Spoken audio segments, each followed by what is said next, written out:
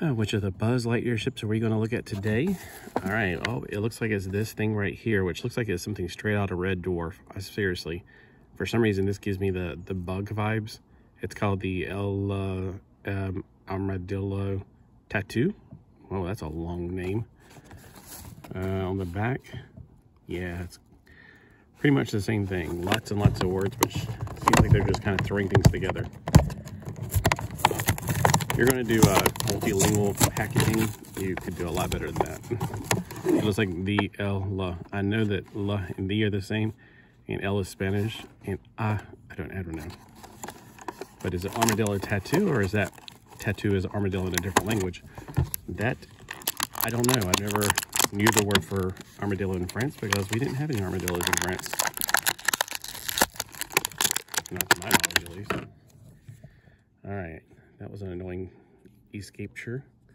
Not my favorite vehicle, but it serves a purpose. What purpose it serves, I don't know. I'm assuming it's a troop transporter. I have not seen the show or the movie or whatever, and I don't make any plans to be honest with you. Nicely painted. I mean, it's got some great paint apps on it.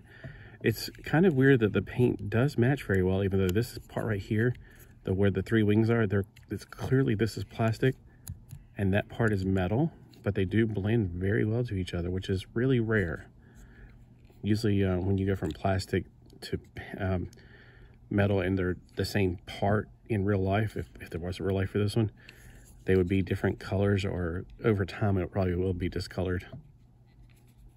So there's information. We got some at least 2 different colors of paint on this. Well, actually, now they're looking carefully at the cockpit. There's 4 colors. We got your orange, your white, your gray, and your darker gray. Well, this is molded in that color. This is painted, so I guess you can call that the indigo color would be another color it's painted on there, since usually metal does not come out in indigo.